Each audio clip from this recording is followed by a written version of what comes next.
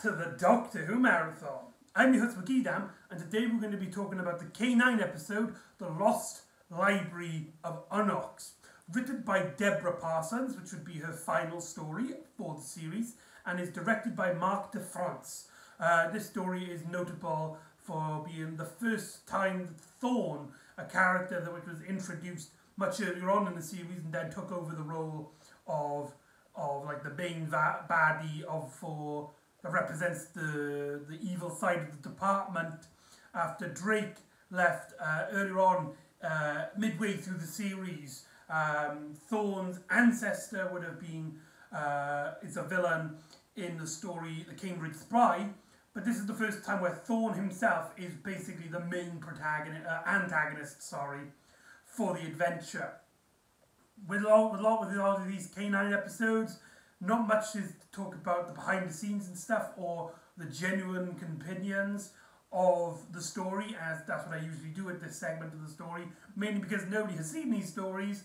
But I will say this story does have a guest star, Kathy Robinson, who you might know played a character in the TV series The Lost World.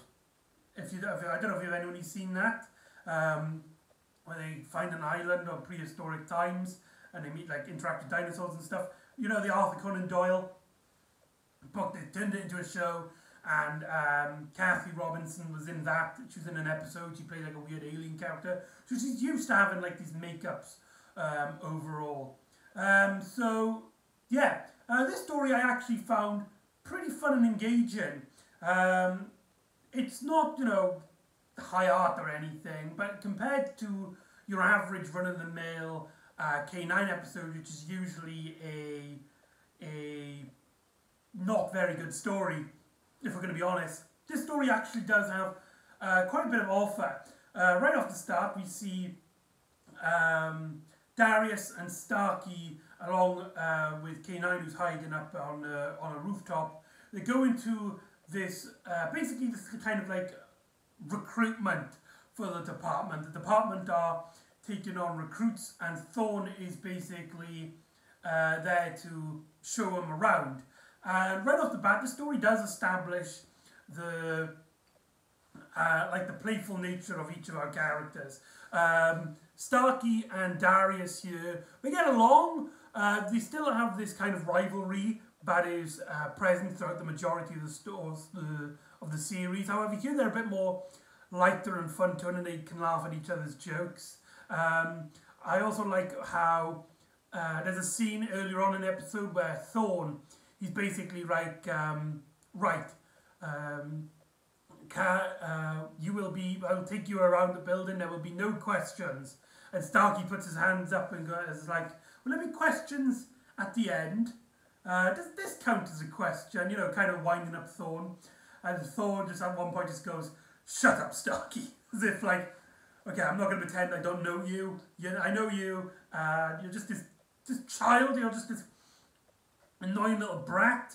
You're not even like worth my time. So it's just do whatever you want. And he takes around the expedition. But it turns out that Starkey and Darius are actually here for a specific reason. They hide back, and K9 instructs them to go to Thorn's office because they believe that he's keeping something a secret that might be dangerous to life, and also as well will help have the department take complete control of people's freedoms. So they go into his library. Starkey goes in first, and he has this camera which allows K9 to see the room, and he realizes there's a piece of alien technology on his table. They also noticed that it was quite easy trying to break into his office. There's only one guard in the corridor doing rounds, and it seemed quite easy to get to Thorn's office, almost as if it's a trap. K9 does try to get them to bail, but these characters are just like, no, whenever we're going to get an opportunity like this, we are going to Thorn's office, we're going to find out what he's hiding, and we're going to put a stop to him. So our characters then go into his office with Starkey going in first. he realizes, sees this technology, and K9 realizes what this is. It's a library card, specifically a library card from the planet Unox, which is of this high librarian species. These high, basically super librarians, and aliens dedicated to the art of librarianisms. Sorry. But it has these unique abilities, and one of them is by lesser life forms like humans. Whoever looks into what's on the library card gets sucked into said library card, and Starkey finds himself on a planet which is a virtual assimilation, a virtual take-in of a planet that was once destroyed. Now, listen to what I just said, and if you know anything about Doctor Who, does this sound familiar to you? Characters find a planet essentially frozen within art, within like a painting, although in here it's more like a screen, and characters can go in and out of it seemingly, and can kind of store stuff here. Does that sound familiar to you? That sounds like the painting of Gallifrey in Day of the Doctor. This came out 2 years before Day of the Doctor. That is mental. I don't know, that is just really strange. Also, let's talk about Marc de France directing here. The one thing I usually criticise the K9 series is that each story looks identical to one another, and they all kind of blur into my mind. However, there are a few set pieces here that actually separated it from other stories. At the start with the department, and also this this planet, which, though technically not, is technically in one way the first time that that the series, that any spin-off series of Doctor Who meets an alien planet. This episode aired in 2010. Actually, despite it taking place later on in our marathon series, it actually aired before Sarah Jane in her spin-off would go on to a different planet in the episode Death to the Doctor. So that's really cool. And also this location that they got looks exactly like that place that the 11th Doctor goes in Death to the Doctor. Whether they are the same or similar, I think they named the planets in both stories and they're not the same, but you know, it's kind of interesting. Darius finds the art, and K9 basically tells him not to look at it, and he escapes quite easily out of the department's building and takes the art to Professor Griffiths, who learns about, who asks K9 what this is, and K9 basically describes the planet in which this technology is built upon, and they can see Starkey looking through a mirror. Anybody who looks into the mirror that doesn't have this higher sense of being will get sucked into the art, and so they have to kind of use a mirror to talk to Starkey and see Starkey in the art, in the sort of painting itself, in the picture itself. And so Starkey is trapped in this environment whilst our characters around try and solve him out, which does mean that Starkey doesn't actually get a lot to do in this story. He just kind of talks and becomes basically the damsel in distress in this story. However, he does get some really fun lines here, very fun dialogue with Darius and Professor Griffiths. Georgie does then appear later on in the episode, around about this time. However, I don't feel she's strong enough here. She's literally a background character in this environment. Her mother goes to see Thorn, and she basically learns that he had the the lost library card of Unox. However, he didn't actually have permission from Lomax, the lead of the department, to use this technology. So Lomax actually demands that he bring the artifact back into the department's weapon vault. However, Thorn doesn't have it. You know, our main protagonists have it, with Thorn basically revealing to us through one of the cop characters. He talks to one of the cop characters that he basically set up a trap to allow Starkey and Darius to go into a paint den. However, he didn't suspect that one of them would escape. He basically told his men to lighten up on the security and let them through. However, he didn't realise his cops were dumb enough that they would let them go after taking the artifact. And Thorn comes off as this really menacing presence for a kids show, in which he basically, with the cop character and failing to stop them afterwards, despite it being Thorn's fault for not giving them direct orders, Thorn basically sends this particular robot to the mines for thousands upon thousands of years. I love how the cop does not care. He's just a robot, but it shows that Thorn just really knows how to hold a grudge. And right off the bat, in one episode, he does far more of setting him up as a much more interesting threat than his predecessor, Drake. And I think, personally, I just think Thorn is a much interesting threat. So he gets in contact with Griffith and Darius and Georgie, and he basically explains, right, I want the car back, and in return, you know, I want to arrest you. However, seemingly out of nowhere, a knock on the door arrives, and it turns out that a librarian from Unox just sort of appears. The story doesn't give you any explanation on how she knows about the library card, what she's doing there, and she just sort of knocks on the door, and K9's just like, she's exactly what we need. Come on, step right in, we need your help. Which is it's just very strange, and it is a huge criticism. The story does no explanation on why this character, who is a MacGuffin, essentially, she's the one that can kind of help our characters solve the problem. This is this character that's played by Kathy Robinson, and she just basically just walks into the story. However, I will admit, she is an absolute blast.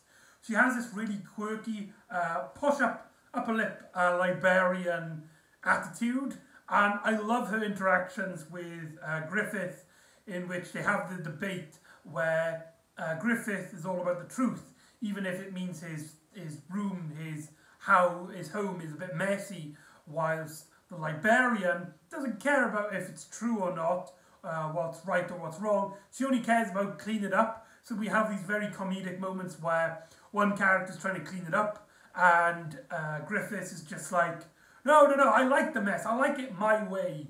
And the librarian's just like, oh, you humans are all just so messy and irritating. Cleaning becomes before truth every time, without fail. And I think most of the majority of the fun of this story comes from just her sudden appearance. And she's got this really strange look where she looks like she's got like this purple skin. She's got like a weird like butt looking thing on her head, and she's got like spider legs coming out of her head. She's just such a weird looking character. She acts weird. She's got this really weird name. I'm going to butcher the name. Clinta? Something like that. And all our characters like joke like how her name is easily not able to remember properly. So they just like, oh, how do you do? Like they don't even bother trying to pronounce her name. And essentially we learn that she can see into the picture without the need of these special glasses. any lower life form that doesn't have these glasses will get sucked into the painting. So with these funky glasses, Georgie, Darius and Professor Griffith can look into the painting, and when Thorn goes to talk to them about bringing back the painting, Darius kind of has this idea. It's like, okay, we'll make an exchange. You will help us get Starkey out of the painting, and not only will we... Oh, sorry, Griffith gives the idea, sorry. And he has the idea, it's like, right, in exchange, we'll give you a technology which will enable for you to see into the painting, but not only that, we'll also give you a librarian as a consultant to work the technology. And Thorn is just like, okay, that's a deal, we'll meet in the sewers. It's the same set, however here, with a much darker tone and a much more widey environment, it actually comes off as a really interesting look. You can see that Marc de France just really wanted to push the edge of what this show is capable of in a visual style. Not very much, it turns out, but he is trying, and I do like the fact that this story does look different to your average K9 episode. So, there's a great moment where Darius and Georgie, they're in the corridors with this technology, and Georgie's basically, it's like, why didn't you bring me on the mission? Why didn't you let me break into the department? But Darius is just like, it was both me and Starkey's decision. We knew it was dangerous. We didn't want to let you put you in danger. And Georgie kind of feels bad, and she kind of doesn't feel trusted as well. She wants to talk to Starkey using the glasses. However, Darius points out that the librarian has actually turned off the glasses. Why is that? Well, they go in to look into the...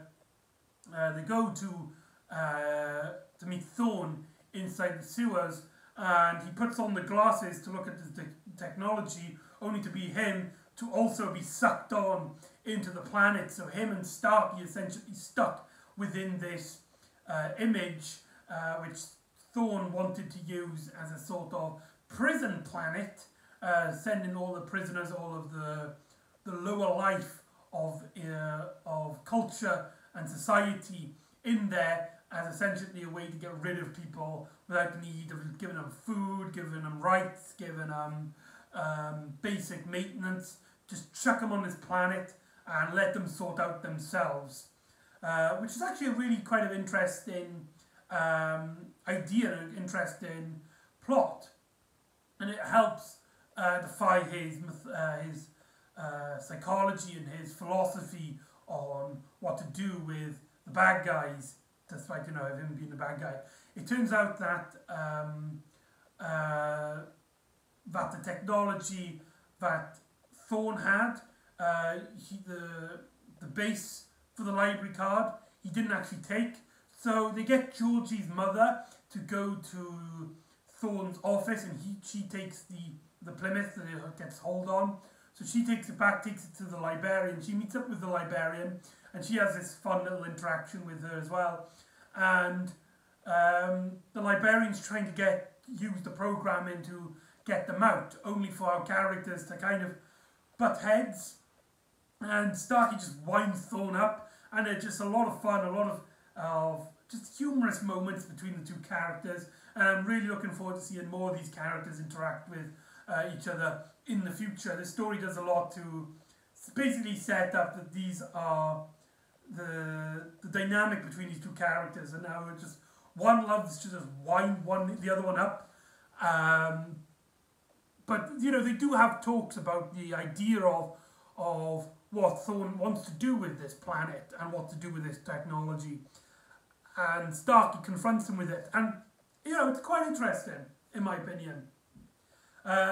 And it also leads into a comical moment where, to get themselves out, because they have to be so close with each other, the librarian suggests that they hug each other, and Starkey's just like enjoying it. He's like, come on, what am I going to do, bite you or something? So they hug on, and Starkey's just, when they hug, Starkey's just like, oh, have you been eating like raw cabbage or something? You stink.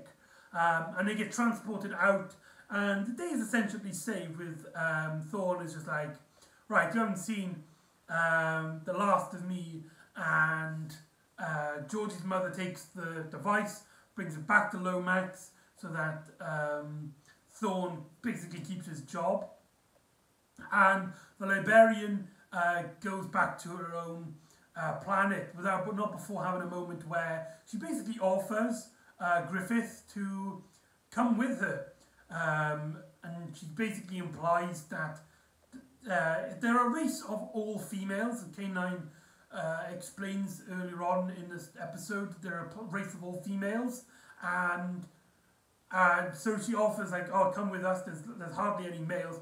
So essentially she was just offering him for some booty call. And I love how Professor Griffiths is just like, you know, the offer is it's quite tempting, but I can't.